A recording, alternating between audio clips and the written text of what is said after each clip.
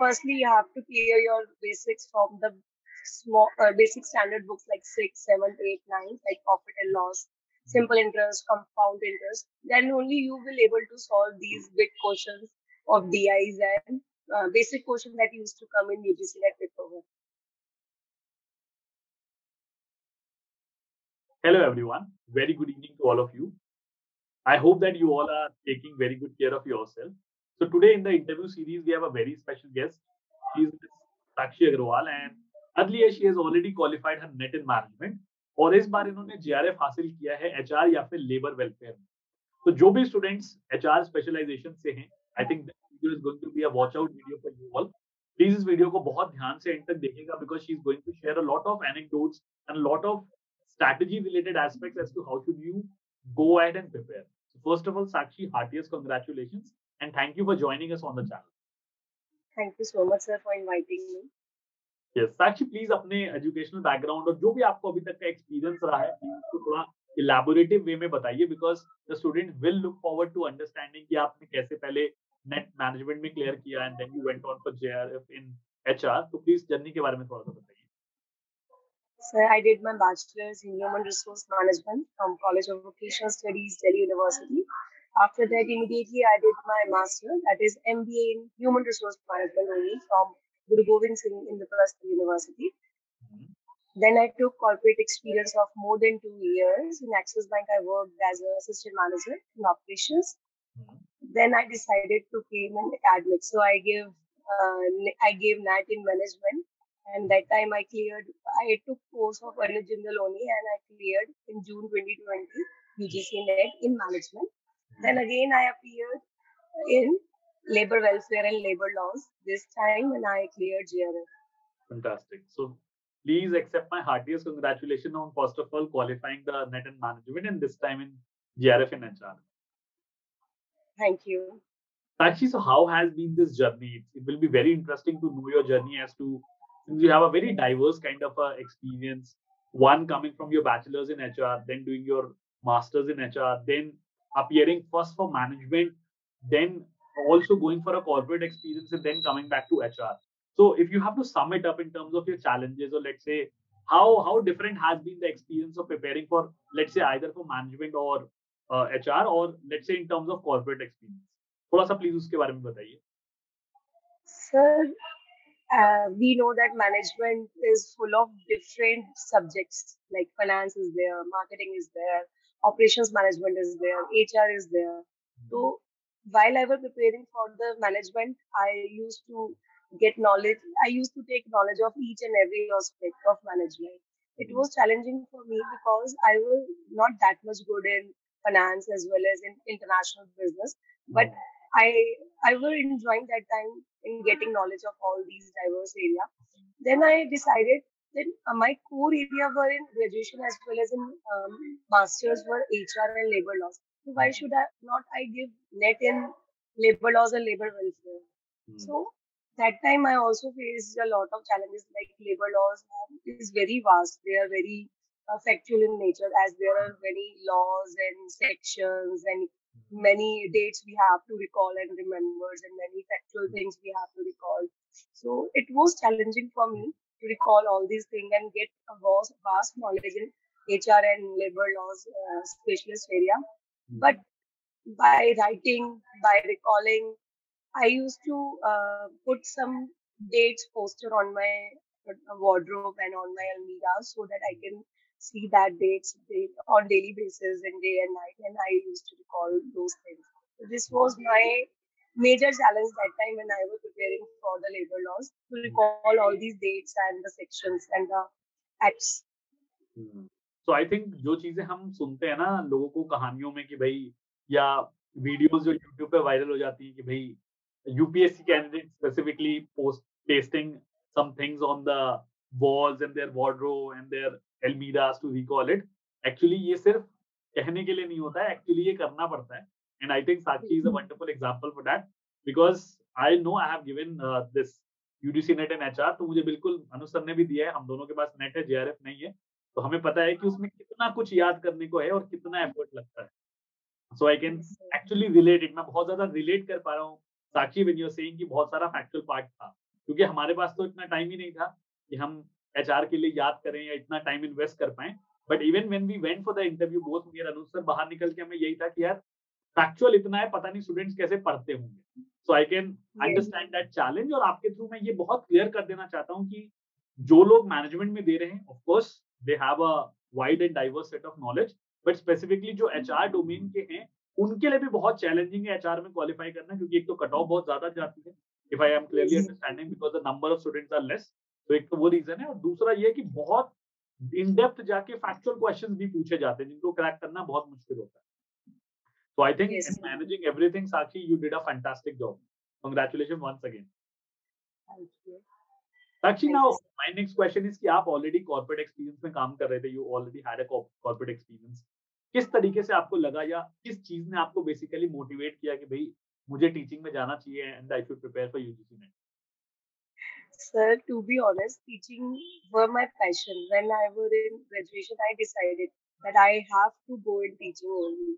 But uh, when I came in corporate, although I was enjoying my corporate life as well, but sir, long hours of sitting, like हम लोग सोचते हैं bank में 4 बजे तक काम होता है, नहीं, it is not true. Banking job is very tough job.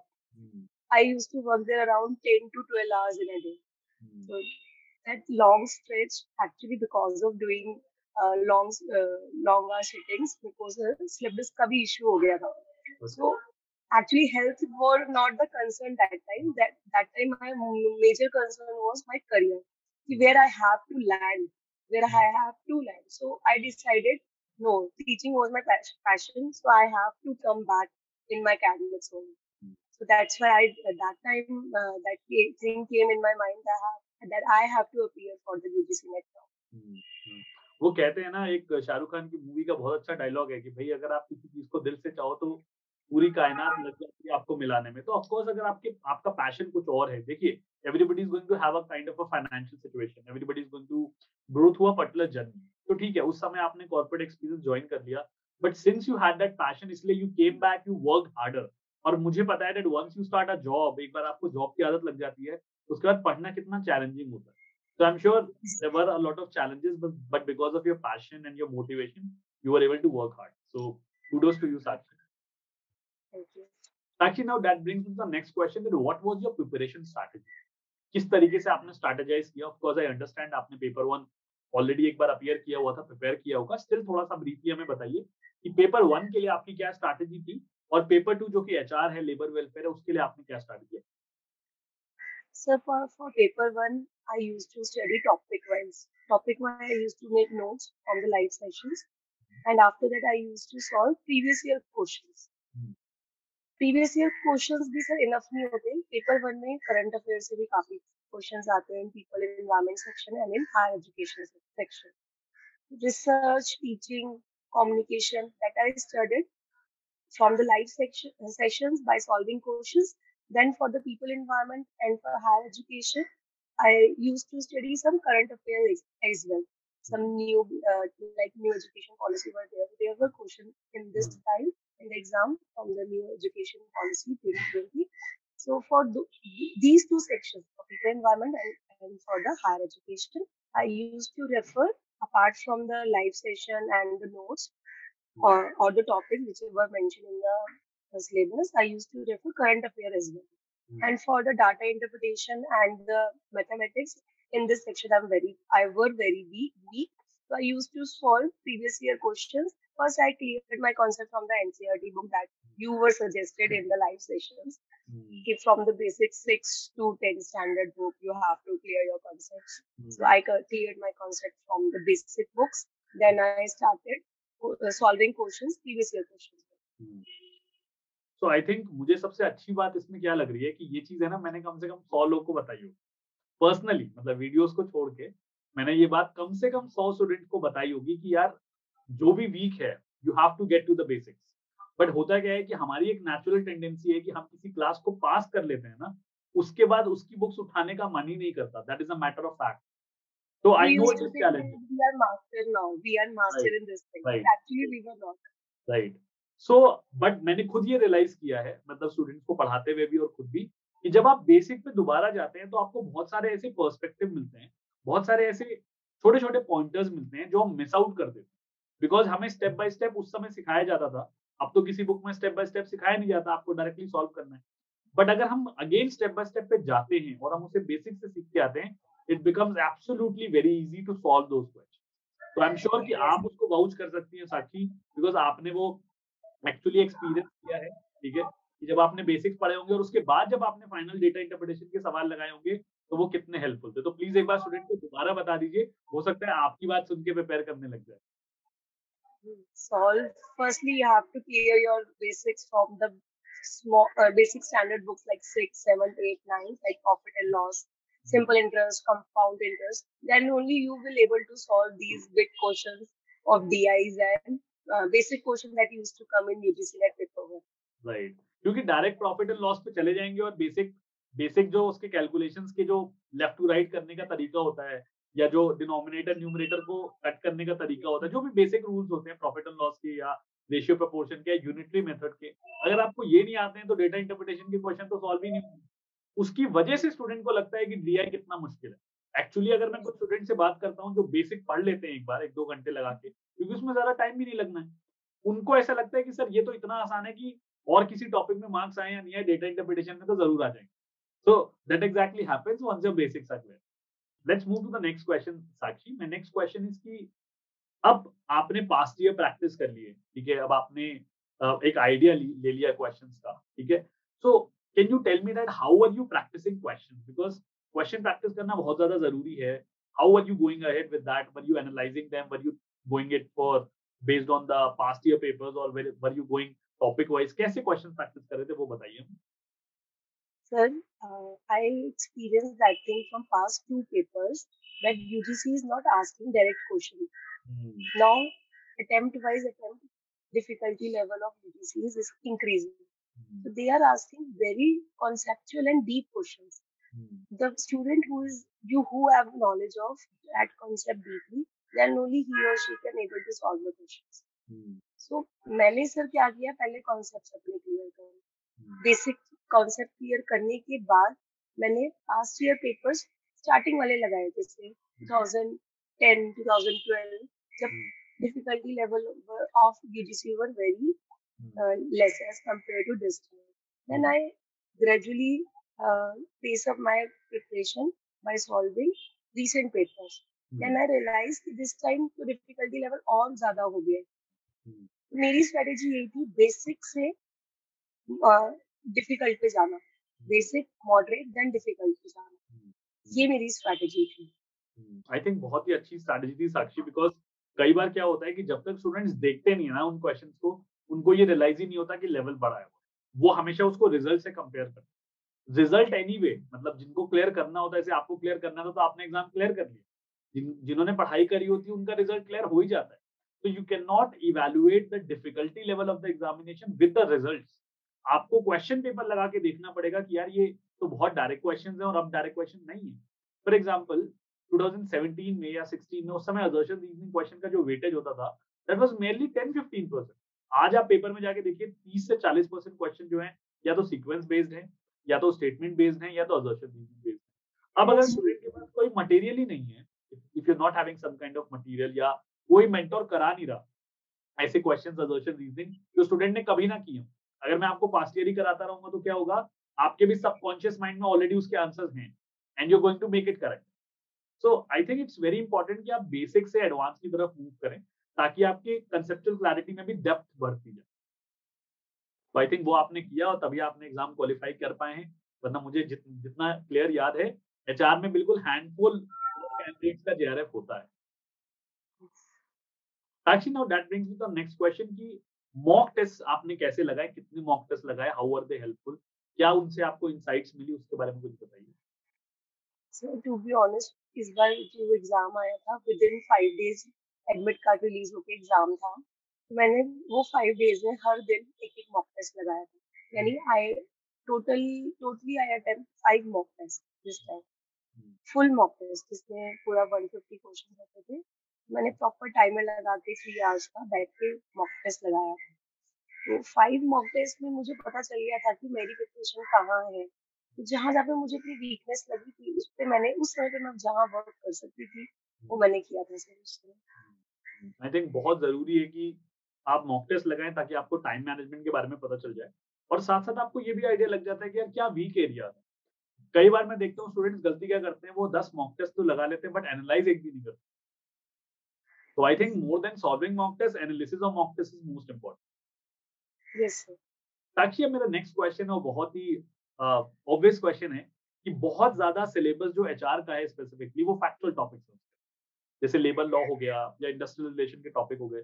समझने वाले जो टॉपिक्स हैं वो 3 से 4 ही हैं, उसके बाद वो फैक्चुअल क्वेश्चन पे चले जाते हैं और पेपर के अंदर भी बहुत सारे क्वेश्चन ऐसे मिलेंगे जहाँ आपसे ईयर पूछे होंगे कि ये लॉ कब पास हुआ, ये बिल कब पास हुआ, उसको एक ऑर्डर में लगाइए। इस टाइप के क्वेश्चंस को टैकल करना एक्चुअली बहुत चैलेंजिंग है। तो आपने इस टाइप के क्वेश्चन को टैकल करने के लिए स्पेसिफिकली कैसे तैयारी की? Sir, as I told you earlier, कि I used to make list of every act. किस ईयर में कौन सा एक्ट आया, उसका अमेंडमेंट नेक्स्ट कौन से ईयर में आया. तो I used to make list and I used to paste those small. Uh, I could say that in small things in short notes on my wardrobe. I used to see those lists on daily basis. उससे sir याद हो जाता है. तो basically regularity थी आपके revision में basically. Yes, sir. Fantastic. साक्षी अब बहुत सारे एकेडमिक क्वेश्चंस हो गए। अब let's move to your future journey because अब आपने जेआरएफ क्वालीफाई कर लिया है एचआर में। सो अब क्या प्लान्स हैं आपके? What are you planning whether you are going to get into PhD या फिर आप टीचिंग के लिए अप्लाई कर रहे हैं? आपने कुछ एरिया चूज़ किया है, इसके बारे में कुछ बताइए? Sir, yes, currently I'm looking for PhD only in HR and labor welfare. Recently, I filled forms of some good central universities. So I'm looking for it. That if तो I will get admission in any prestigious college or university. Fantastic. I am very sure you are going to get it considering the kind of approach you have, a very systematic kind of an approach. Yes, Sakshi. So now, since you have qualified the JRF, you have also been an aspirant for UGC Net Management, where you have also qualified management, Net in Management. So, what is going to be your few advices and tips for our future aspirants? First, you have to see that whether you actually want to come in academics or not. Because कुछ लोग मैंने देखे हैं sir वो UGC net तो clear कर लेते हैं, जेआरएफ भी क्लियर कर लेते हैं, तो बोलते हैं कि नहीं अब हमें पीएचडी नहीं करनी. So please don't do it. If you actually want to come in academics, then only do that much hard work for this exam. Because this exam is getting tougher day by day. Its level is increasing day by day as it's conducting since 2 years, once in a year instead of twice in a year. So first you have to see actually this is your goal or not. If yes, then only do hard work and try to get JRF in one go. That you can only do by hard work, by doing a lot of hard work. And you have to be regular. You should be regular in your preparation. You should not be like एक दिन कर लिया 6 दिन नहीं किया. So on regular basis you have to practice the question as well as clear your doubts and recall your concepts. I think बहुत ही अच्छी बात आपने बोली कि रेगुलरिटी होनी बहुत जरूरी है, स्पेशली जो हमने लास्ट 2 इयर्स में देखा जब कोविड की वजह से एक बार अटेम्प्ट हुआ, जब एग्जाम बार बार डिले होते रहे या पोस्टपोन होते रहे, तो आई अंडरस्टैंड कि स्टूडेंट्स को फ्रस्ट्रेशन होती है, थोड़ा सा पैनिक भी होता है। But at the end you have to understand कि एग्जाम तो कंडक्ट होगा ही। तो अगर एग्जाम पोस्टपोन हो रहा है, you can make good use of it और you can actually break your flow and waste time. तो मैंने हमेशा यही देखा है कि जो स्टूडेंट्स कंसिस्टेंटली पढ़ते गए, उन्होंने उस टाइम पे भी हाथ पैर मारा, एफर्ट मारे कि नहीं यार कोई बात नहीं, एग्जाम पोस्टपोन हो रहा है, हमें रिवीजन कर लेते हैं, कोई बात नहीं, पढ़ाई नहीं हो रही है, रिवीजन पे ध्यान दे लेते हैं, रिवीजन 2 से 3 बार कर लेते हैं। दो ज्यादा candidates who have actually qualified it. बाकी लोगों के साथ क्या हुआ, स्टार्टिंग में उनको बहुत अच्छा आता था, बीच में फ्लो टूट गया एंड देन उनकी पढ़ाई नहीं हो पाई। तो आई थिंक आपने बहुत ही ब्यूटीफुली साक्षी सम अप कर दिया है and all my good wishes for your PhD ahead and congratulation once again and thank you for sparing time and joining us on the channel. Thank you, sir, for inviting me on this platform and sharing my view with the experience. Thank you so much. Thank you sir, thank you.